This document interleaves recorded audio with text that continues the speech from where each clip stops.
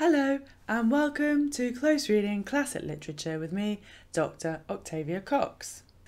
I've had lots of lovely comments on my videos and there have been many that have been asking for more Brontë analysis. So today I'm going to be doing an analysis of an absolutely marvellous, fantastic poem by Emily Brontë. She's imperious, she's fierce, she's defiant, and today I'm going to be looking at her poem No Coward Soul Is Mine, written in 1846. And in particular, I'm going to be analysing No Coward Soul Is Mine as a defence of her philosophical Stoicism. So today, in this video, I'm going to outline what Stoicism is in the context of a young Victorian woman in 19th century England. I'm then going to provide some relevant details of the Stoic philosopher Epictetus, give some contemporary criticism of the Stoic position, and then consider No Coward Soul Is Mine, the poem, as a rebuttal of the scepticism towards Stoicism. So I'm going to close read the poem and consider Emily Bronte's use of litotes, anaphora, alliteration, and particularly I want to consider her use of form, which I think is really interesting in this poem, especially the rhythm. And then at the end I'm going to make a connection that you might be able to see with her novel Wuthering Heights. So I'm going to start by reading through the poem. No coward soul is mine, no trembler in the world's storm-troubled sphere. I see heaven's glories shine, and faith shines equal, arming me from fear.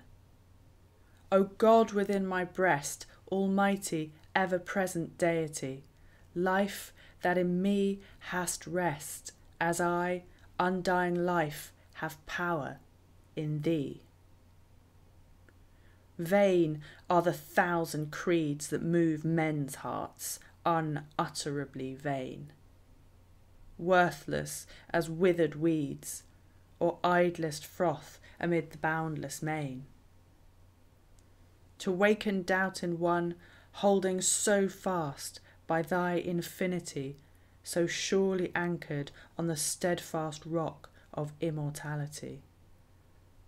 With wide, embracing love, thy spirit animates eternal years, pervades and broods above, changes, sustains, dissolves, creates, and rears. Though earth and moon were gone, and suns and universes ceased to be, and thou wert left alone, every existence would exist in thee. There is not room for death, nor atom that his might could render void, since thou art being and breath, and what thou art may never be destroyed. So I'm going to start by providing some context, some background details to help define and describe Emily Bronte's philosophical position with regards to Stoicism. Elizabeth Carter was the first person to translate the complete works of Epictetus into English. Her translation appeared in 1758 and went on to become the standard English version of the text well into the 19th century. Elizabeth Carter outlines the Stoics' position in her introduction, of which Epictetus was a proponent. Epictetus was a Greek Stoic philosopher. This is Elizabeth Carter's introduction to her translation of Epictetus.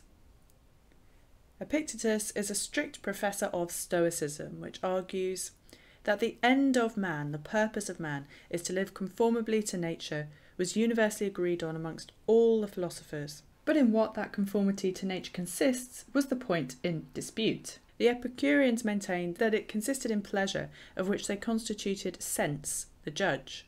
The Stoics, on the contrary, placed it in an absolute perfection of the soul, an almost godlike absolute perfection of the soul. Neither of them seem to have understood man in his mixed capacity, but while the first, Epicureans, debased him to a mere animal, the last, the Stoics, exalted him to a pure intelligence, and both considered him as independent, uncorrupted, and sufficient, either by height of virtue or by well-regulated indulgence to his own happiness. The idea here is that there's an inherent kind of selfishness to the Stoic position because it relies on an inward looking of the perfect soul, the perfected human soul. And because the human soul is almost godlike in its absolute perfection, it is itself the height of virtue, so it's inherently virtuous. The Stoical excess was more useful to the public as it often produced great and noble efforts towards that perfection to which it was supposed possible for human nature to arrive. Yet at the same time, by flattering man with false and presumptuous ideas of his own power and excellence, it tempted even the best to pride. And this was one of the main criticisms of the Stoic position, that it was self-aggrandizing, that it was presumptuous, that it placed man far too high and too close to God. A vice not only dreadfully mischievous in human society, but perhaps of all others the most insuperable bar to real inward improvement. So the idea there was that you were supposed to focus inward in order to improve yourself. But if you already thought of your soul as absolute perfection, the absolute perfection of the soul, but there's having this godlike quality to it, then that might dissuade you from trying to improve yourself. Another really important part of Emily Bronte's poem that I want to focus on is its argument against having a fear of death. Emily Bronte's poem, No Coward Soul Is Mine, is an exploration of courage against the fear of death. There is not room for death, the narrative voice exhorts in the opening of the final stanza. Epictetus argues that humans are only free once they have fortified themselves against the fear of death. So you can only be free once you no longer fear death, and that's a central tenet. The third book of Epictetus's discourses ends in Elizabeth Carter's translation from 1758 thus: Why, do not you know then that the origin of all human evils and of mean-spiritedness and cowardice, important word obviously when we're looking at the poem we're looking at, is not death, but rather the fear of death. Fortify yourself therefore against this. So fight against it, arm yourself against it. Hither let all your discourses, readings, exercises tend. So let everything you do be to fortify yourself against a fear of death. And then you will know that thus alone are men made free. So the only way to achieve freedom is to get rid of a fear of death. Unsurprisingly, there was contemporary debate about the soundness of these Stoic ideas, and Elizabeth Carter, in the admirable spirit of a blue stocking exchange of ideas and the promotion of this exchange of ideas, included as a preface to her translation of Epictetus a poem by Hester Chapone called An Irregular Ode. And in An Irregular Ode, Hester Chapone argues that Stoicism is dangerous. In An Irregular Ode, Hester Chapone, which as I've said prefaced Carter's translation of Epictetus, the Stoical philosopher, rejects Stoicism on the grounds that it creates a coldness of heart to one's fellow man. She writes of the Stoic pride and fancied scorn of human feelings, human pain. In stanza 4 of Hester Chapone's An Irregular Ode, Chapone's narrative voice rejects Stoicism because it shows imperious pride and relies on a godlike, all-sufficient human mind. That the Stoic fails to recognise is in fact foul, weak, ignorant and blind. Chapone's speaker asks incredulously in stanza 4, "Within myself does virtue dwell?" And note the italicization of myself in order to suggest the absurdity of locating virtue within myself. Emily Bronte's No Coward Soul Is Mine resoundingly answers, yes, virtue does dwell within myself. Authority, virtue, is within the narrative voice's self and is never located externally or outside of the self within No Coward Soul Is Mine. O God, within my breast, almighty, ever-present deity, the narrative voice says in Emily Bronte's poem. God is within, so virtue is within. The first 4 lines of Chapone's stanza 8 read, "No more repine, my coward soul, the sorrows of mankind to share, which he who could the world control did not disdain to bear." Chapone's argument is that the soul should not fear to share in the common human experiences of pain and sorrow, since God himself, Jesus, endured them too, did not disdain to bear the concerns of mankind. So in lines 7 and 8 of stanza 8, thy stubborn heart to soften and improve, and there we have that word improve again, and that softening the heart was part of improvement. Thy earth-clad spirit to refine. That's what your focus should be. It should be your earth-clad spirit, and that you should refine and improve and soften your heart in order to do that. Emily Bronte's narrative voice, on the other hand, refuses to confine itself to the earth, to the world's troubles only. And the narrative voice's spirit has God's power within it. In the 5th to 8 lines of Chapone's stanza 9, "Nor thou, with fond chimeras vain, with stoic pride and fancied scorn of human feelings, human pain, my feeble soul sustain." So a chimera is defined by the Oxford English Dictionary as a fabled, fire-breathing monster of Greek mythology with a lion's head and a goat's body and a serpent's tail that has come to mean an unreal creature of the imagination, a mere wild fancy or an unfounded conception, which is the ordinary modern usage of the term. Emily Brontë converts Chapone's claim that Stoicism is a vain chimera, so a fanciful impossibility, back onto humanity and misguided creeds that are concerned with the mere moving of men's hearts. Trifling, really, in comparison. Vain are the 1,000 creeds that move men's hearts, unutterably vain. Chapone's narrative voice's feeble soul is sustained by human feelings and human pain.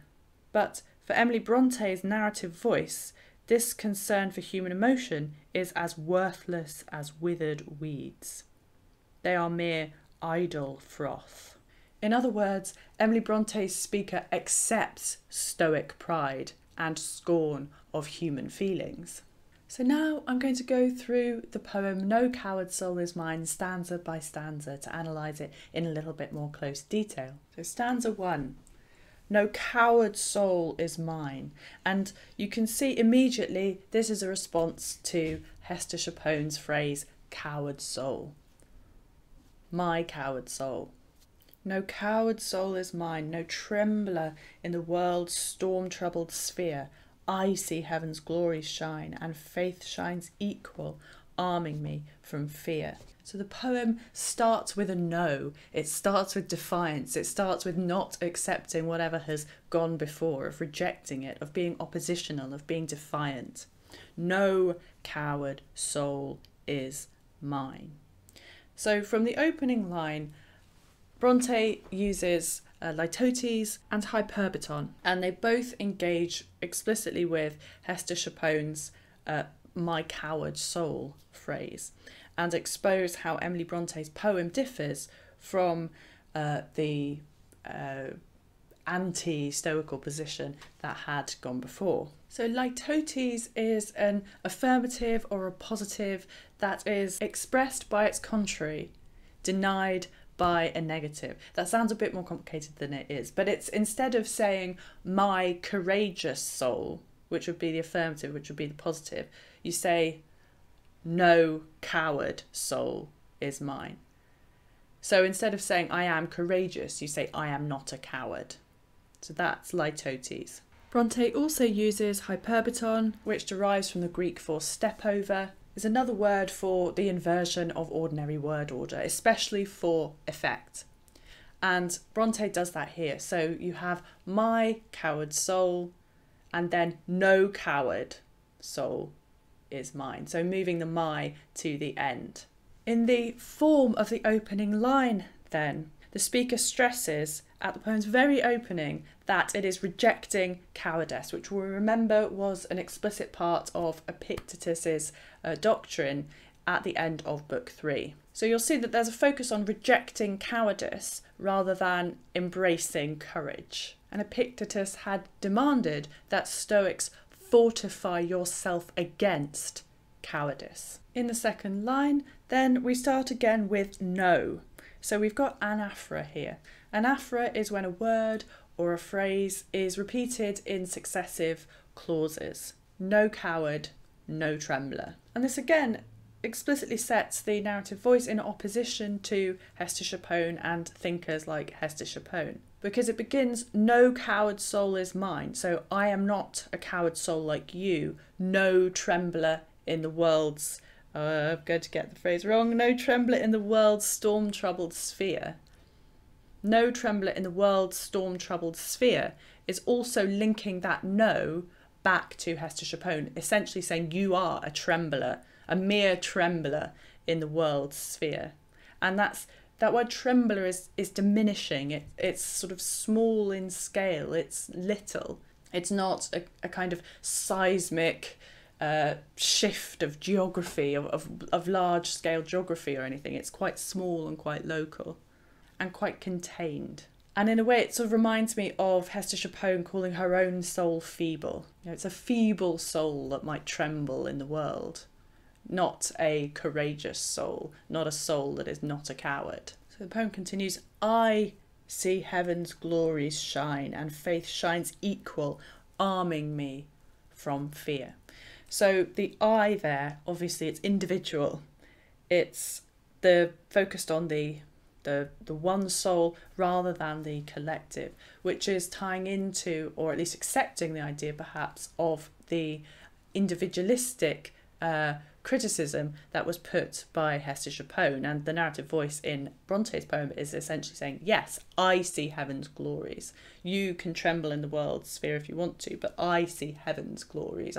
My focus is on much more interesting, much more important things like glory, heaven's glories, rather than the mere troubles of the world.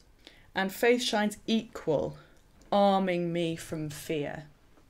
So again, going back to the end of Book 3 of Epictetus, fortify yourselves against the fear of death, Stoics had been told to do.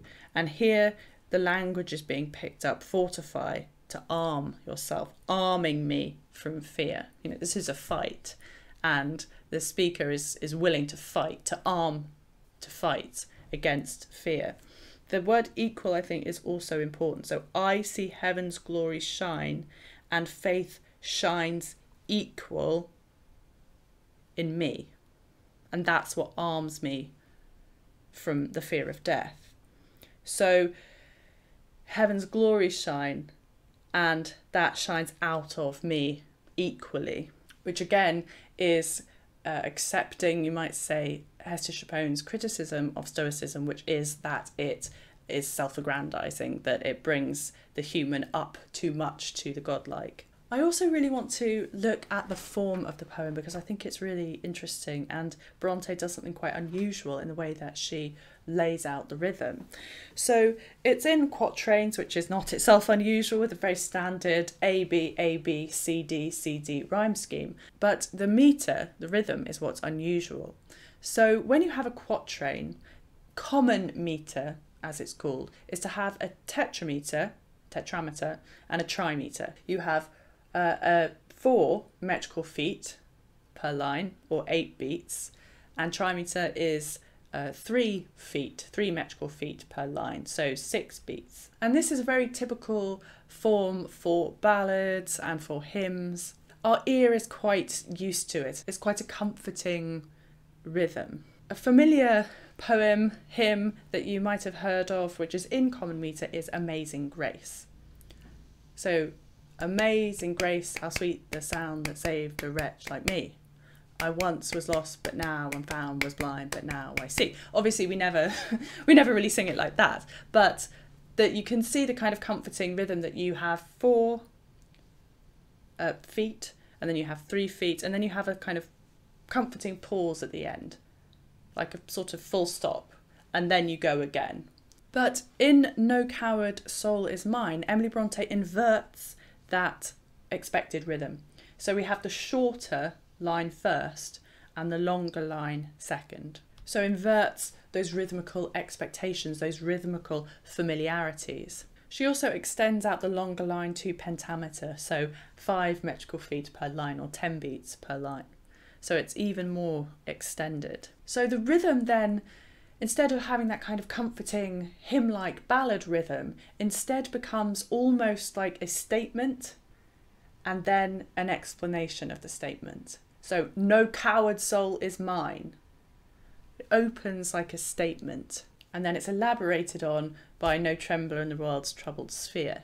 So I'm now going to read the opening stanza, inverting the length of the line, so you can just see what I mean about it creating a totally different feeling in having the shorter line first and the longer line second. So it would feel very different, I think, if the poem was constructed like this. No trembler in the world's storm-troubled sphere, no coward soul is mine. And faith shines equal, arming me from fear. I see heaven's glories shine. I think that's a more comforting rhythm, whereas the one that is actually how the poem is formed is much starker, I think, is more self-assertive, because as I've said, you have that feeling of having a statement first, followed by an explanation of the statement. So the form then, through the rhythm, creates a bold, assertive, declarative tone.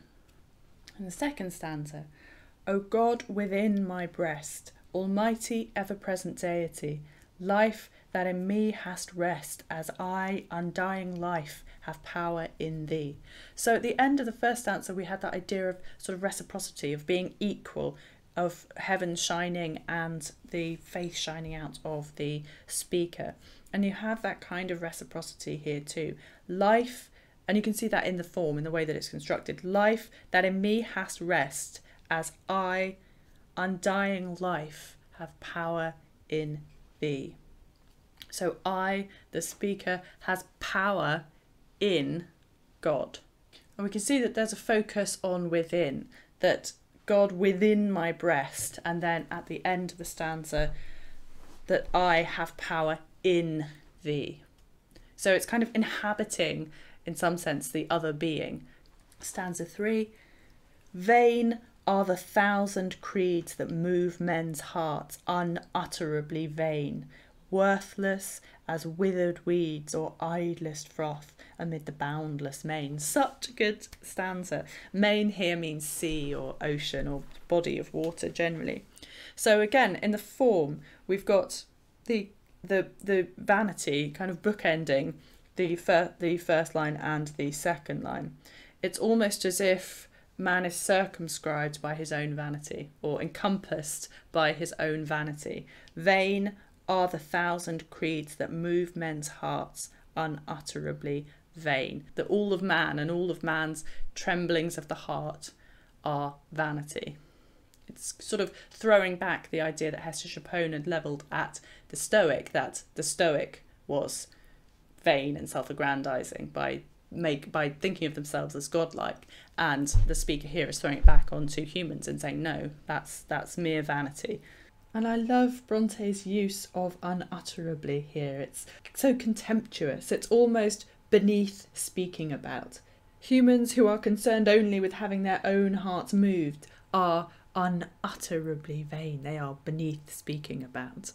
And the fact that it's 1,000 creeds that move men's hearts, you know, there are multiple different troubles in the world's sphere that might move man's hearts. There's a real sense of triviality, I think, that move men's hearts, compared to what we're going to come across later, which is the certainty of being surely anchored on a steadfast rock, to the idea of heaven's glories shining from within the speaker of the poem. And this is a beautifully constructed line, worthless as withered weeds, because you've got 3 and then 2 and then 1 beat. So worthless as withered weeds. And that rhythm, that kind of slowing down, worthless as withered weeds, is enhanced by the alliteration, worthless, withered weeds. And you can see perhaps that those worthless, withered weeds tie back to the idea of the world through the use of alliteration there. And you can see the use of enjambment here. Idlest froth amid the boundless main, to waken doubt in one, holding so fast by thy infinity, so surely anchored on the steadfast rock of immortality. Awakening doubt in the speaker is just like idle froth on the sea. So that white kind of foam that you get on the top of the sea, and it's that frothy, irrelevant part compared to, you know, the elemental steadfastness of the sea or of the rock or of nature, kind of grand, sublime, epic nature. And we've got the use of sibilance here too. So sibilance is alliteration but with an S sound. So surely steadfast. So surely steadfast. And we've got the boundless main, the elemental sea or ocean or water at the end of the previous stanza, and now we've got the rock. So these foundational kind of elements of the earth, rather than the mere kind of moving men's hearts, troubles, you know, that humans tremble about. This is the earth that matters. Stanza 5. With wide embracing love, thy spirit animates eternal years, pervades and broods above, changes, sustains, dissolves, creates, rears. So the wide embracing love at the beginning of this stanza, I think, contrasts with the sweet fraternal love, human love, that Chapone claimed was the kind of human sphere. So God's spirit, thy spirit animates, it makes life, it creates eternal years. And that's almost tautologous, because eternity, you don't really count eternity in years, but still, eternal years, and plural again, we're sort of extending it out. The plurals, there's a kind of plethora of plurals throughout this stanza. We've got years, pervades, broods, changes, sustains, dissolves, creates, rears. These are all plurals. This is all creating a sense of fullness, and that it's a continual, ongoing kind of a process, that it's cyclical, that things dissolve in order to create, which is why I think dissolves is next to creates, because stuff dissolves in order for new creation to come to be. And that's another way to arm yourself from the fear of death, by saying that it's cyclical, that what dissolves you might see as dying, but it's just dissolving in order to be recreated. And in fact, that juxtaposition of dissolves and creates echoes Samuel Taylor Coleridge's kind of famous articulation of the secondary imagination, which is that's from Biographia Literaria from 1817, that it dissolves, diffuses and dissipates in order to recreate. That's what the imagination, the poetic imagination does, dissolves, diffuses and dissipates in order to recreate, in order to make sense of the world again. That you need that dissolving, dissipation, that diffusion in order to make it new again, to use a modernist term. I think what's also interesting in this stanza is that you've got a real sense of kind of nurturing imagery. So broods is quite an interesting word. Of course, it means sort of meditate. If you brood on something, you contemplate it with a strong sense of feeling.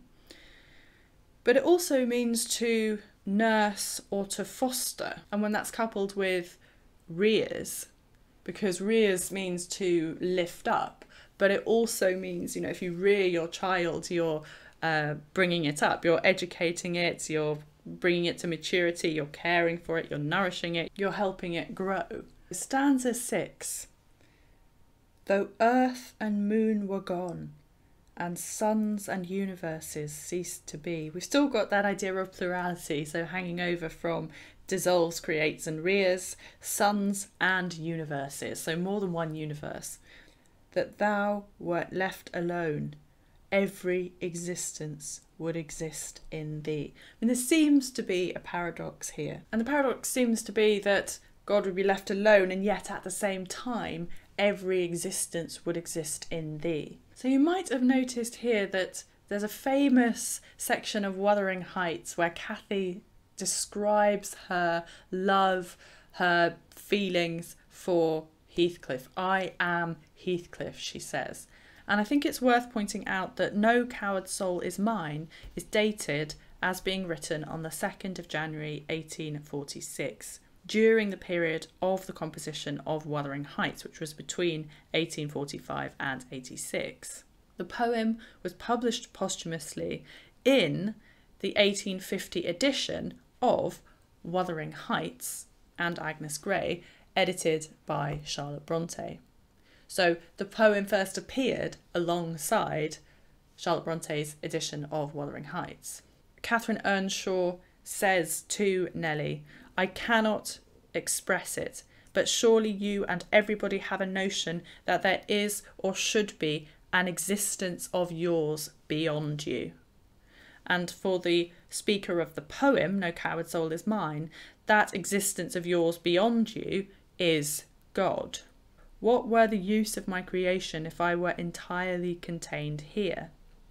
That's the same question that the speaker of the poem might ask, but as I've said, locates the purpose of creation differently from how Cathy locates it. My miseries in this world have been Heathcliff's miseries. Again, you might say perhaps that is too much of a focus by Catherine Earnshaw on the miseries in this world, in the world's storm-troubled sphere. And I watched and felt each from the beginning. My great thought in living is himself. If all else perished and he remained, I should still continue to be. And if all else remained and he were annihilated, the universe would turn into a mighty stranger. And this, I think, fundamentally is the kind of difference between what the speaker in the poem is saying and Catherine Earnshaw is saying. So yes, we've got this idea of existing in another being, in another body. If all else perished and he remained, I should still continue to be. And that's the same in the poem. If thou wert left alone, if everything ceased to be, the earth and the moon and the suns and the universe ceased to be, and thou wert left alone, every existence would exist in thee. And the difference there is that it's every existence, it's universal. So the narrative voice in the poem has generally used the I, and now is saying every existence would exist in thee. So every existence exists within God, whereas Catherine Earnshaw in Wuthering Heights is saying I would continue to exist in Heathcliff, and the universe would turn into a mighty stranger. That's very different, because the speaker in the poem is saying every existence would come together in God. So nothing would be a stranger to everything, because everything would still exist in God. So everything would be united, even if earth and moon and suns and universes ceased to be in their previous form. If they dissolve, they would still be created, they would be animated in thee, they would still continue to be in God. I should not seem a part of it, says Catherine Earnshaw. As I've said, that's the opposite to the poem, where everything is part of it. My love for Linton is like the foliage in the woods, time will change it. I'm well aware as winter changes the trees. Again, this is just the troubles of the world sphere. They're basically irrelevant. My love for Heathcliff resembles the eternal rocks beneath. And you can see that there's a link with the idea of holding so fast by thy infinity, so surely anchored on the steadfast rock of immortality, the idea of the eternal rock. Nelly, I am Heathcliff. But this is existing beyond yourself in another human, rather than in God. So the speaker of the poem No Coward Soul Is Mine might instead say, Nelly, I am God. Obviously that's a bit facetious, but the idea of existing in God when everything else ceases to be. He's always in my mind, not as a pleasure any more than I'm always a pleasure to myself, but as my own being. And I think that is the same feeling that the speaker in the poem has for God, as my own being. It's really not about pleasure. It's about always, always in my mind as my own being. So moving on then to the final stanza, to stanza 7, there is not room for death, nor atom that his might could render void. So there's no room for death, and no, not even an atom that death could render void, could make meaningless, could kill, essentially. Since thou art being and breath, since God is life, and what thou art may never be destroyed. So because everything exists in God and God can't be destroyed, nothing can die. So that's the argument that the speaker, the narrative voice of the poem, has to arm herself, himself, against the fear of death. If everything exists in God and God cannot be destroyed, I cannot be destroyed, I have no fear of death. I have no reason to be a coward. Returning to the end of Book 3 of Epictetus's Discourses, and thus is the narrative voice made free. And the speaker in the poem doesn't deny Chapone's attacks. Instead, it embraces them and kind of adopts the Stoic pride, as Chapone calls it, an indifference to the pain and suffering of mankind. In the biographical notice of Ellis and Acton Bell, written by Charlotte Brontë and attached as a preface to the edition of Wuthering Heights that the poem No Coward Soul Is Mine was first published in, Charlotte Brontë described Emily Brontë like this: in Emily's nature, the extremes of vigour and simplicity seem to meet. Under an unsophisticated culture, in artificial tastes, and an unpretending outside, lay a secret power and fire that might have informed the brain and kindled the veins of a hero. And the poem No Coward Soul Is Mine, I think, demonstrates these qualities of Emily's beautifully. Her vigour and simplicity, her power and fire that informed her brain and kindled her veins. Thank you very much indeed for listening. Remember, if you like what I do here on my channel where I analyse classic literature, then do please subscribe. And if you've liked the video, if you found it interesting to learn a bit hopefully about Stoicism and about Hester Chapone and Epictetus, then do give the video a big thumbs up. It does help me out in YouTube's algorithm. And I'd love to know your thoughts on Emily Brontë and this wonderful, wonderful poem. What are your thoughts on No Coward Soul Is Mine? I'd love to know.